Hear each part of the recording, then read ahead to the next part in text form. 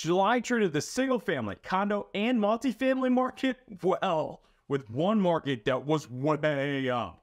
Is this the good time before the storm? If you're looking to hear about the Massachusetts real estate market data for the month of July for single-family homes, condos, and multifamily properties, then you are in the right place. It's important to know this information. If you're in the market to buy or sell a home, going to be in the real estate market in the future, or just want to know what is going on with what is most likely your largest investment. Let's get down to business. But first, hi, I'm Jeff Chubb. I'm a recovering investment banker turned real estate agent, and I've sold more than 1,000 houses. If you have any questions in regards to real estate, then know I'm here to help.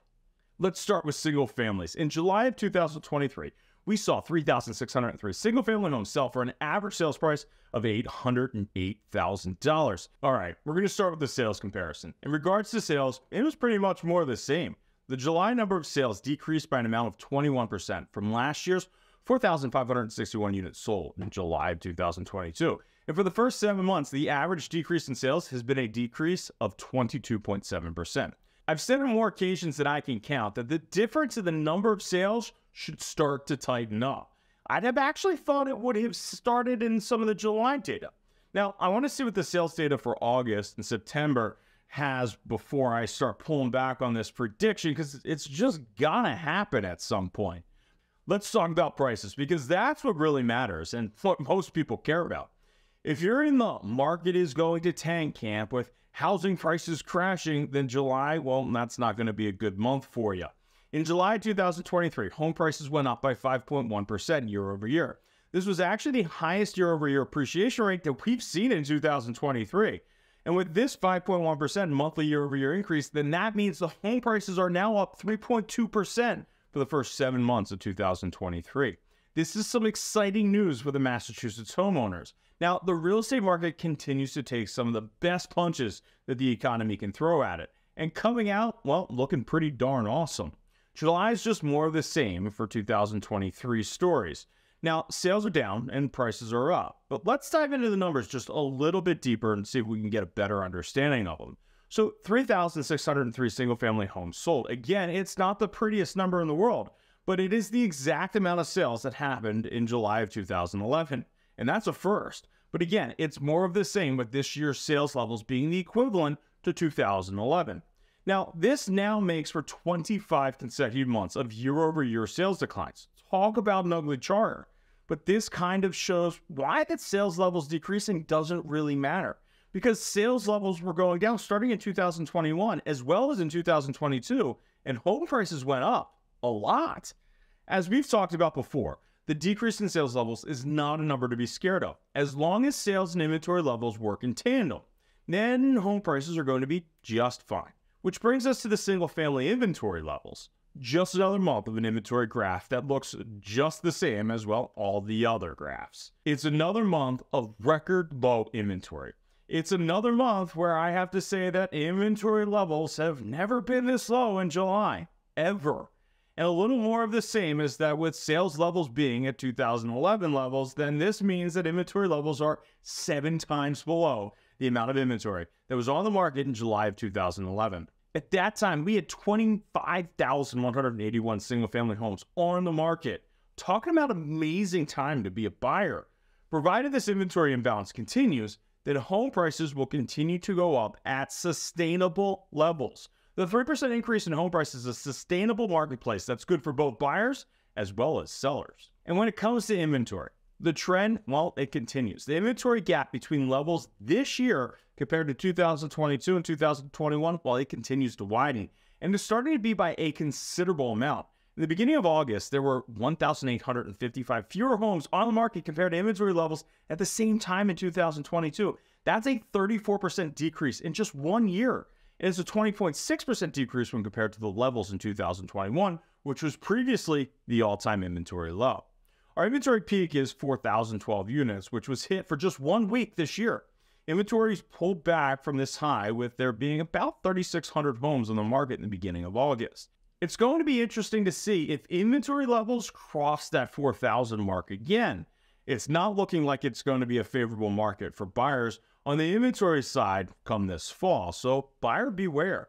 So sales were off by 21%, while inventory levels were down by nearly 33% compared to last year and off by 20% from previous record lows in 2021. Demand, it continues to outstrip supply. But as we've talked about before, supply is being limited for the exact same reason as demand: interest rates.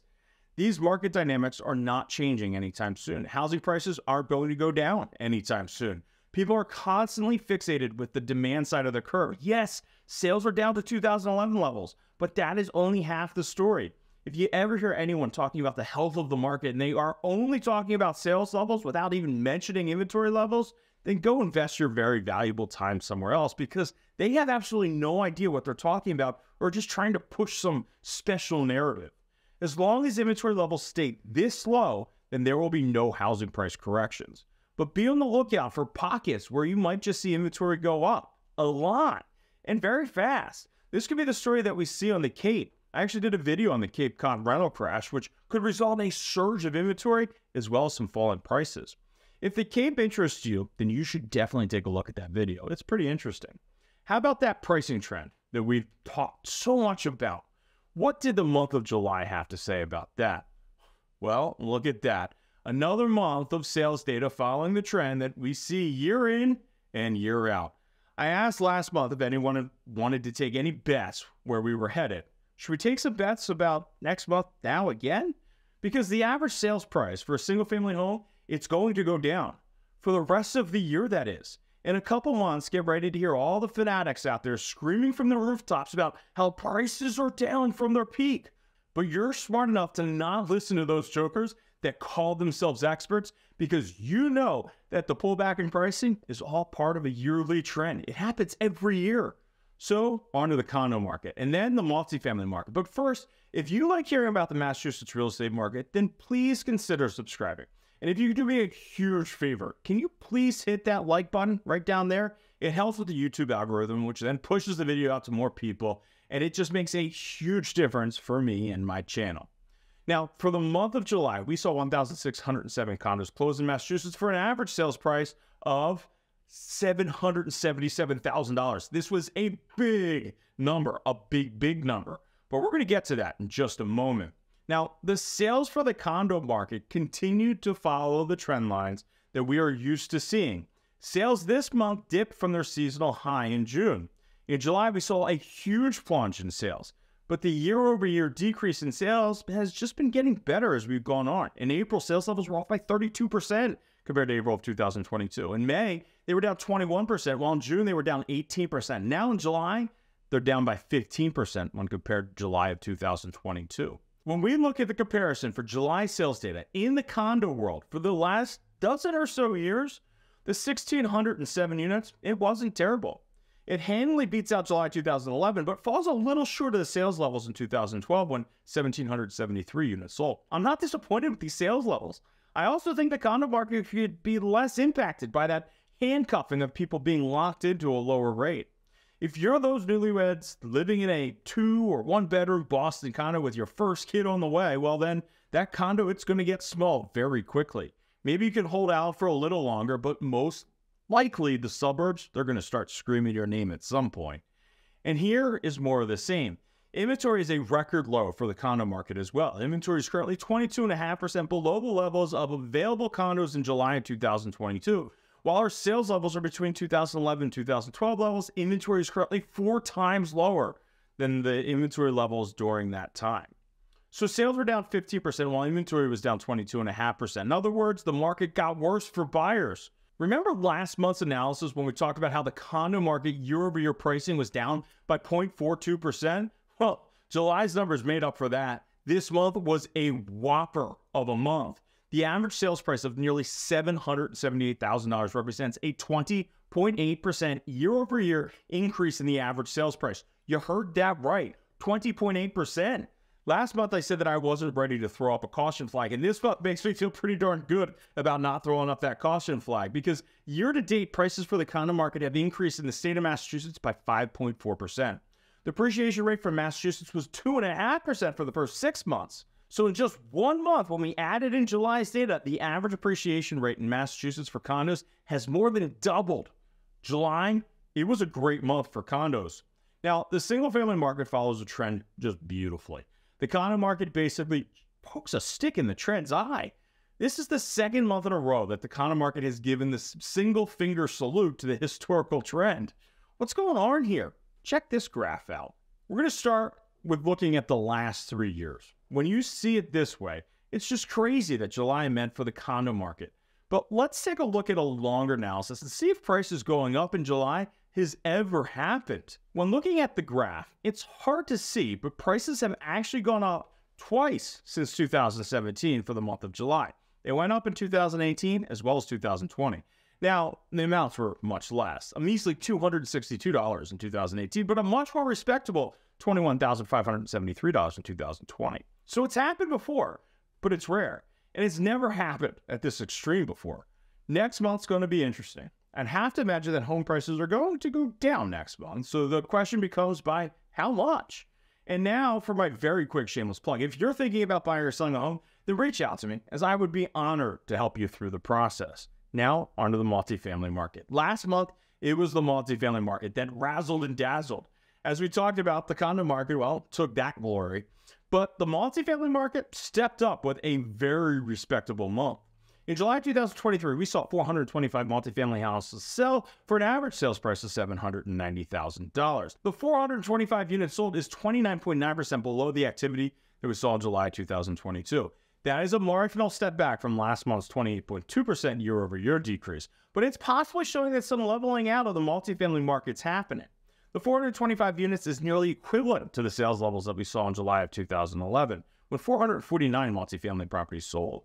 We won't call 2 months of data as a normalized market, but if next month's that way, then I think we might be onto something. Let's take a deeper look at the inventory levels first, then we'll jump into prices. We currently have 673 multifamily properties on the market in the whole entire state of Massachusetts. This 673 units is up from last month when we had 612 properties on the market. This makes the inventory levels in July of this year an all-time low year over year. While sales levels are at the 2011 levels, inventory is 4.4 times below the inventory levels that we saw back in July 2011. Meanwhile, inventory levels are down by nearly 46% when compared to July of 2022. I'm looking at the data and the trend. I kind of feel like the sales levels and prices of June stole a little bit of the thunder from July. June was such a good month and such a big outlier that it just makes me think that this is why July was a little off. In other words, I'm not worried about this month's data. But check this out. For the month of July, the year-over-year sales data shows that prices jumped by 3.7%. As we talked about last month, the June data was so good that it took prices for the year down by 2.4% in the first 5 months to up 0.3% in the first 6 months. Adding the July data, and the average sales price for multifamily properties is now up by 0.89%. Looks like the multifamily market built on the gains from last month. The next 5 months are going to be interesting, to say the least. Want to talk about your own personal real estate needs? All of my information is in the description below. I always love to talk about real estate. So whether you're looking to buy or sell a house in the next 9 or 90 days, then I'd love to chat with you. Just find out more about your real estate goals. And if you're thinking about possibly selling, then we can actually help you traditionally, or we actually offer a cash offer program on your house for a seamless and stress-free sales process. No matter what your situation is, we can help you get it done.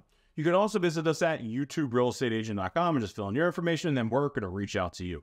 Questions or comments about any or all of this market data? Then drop me a line in the comments section below. You take the time to watch the video, so I'm always going to take the time to respond to you. Until next time.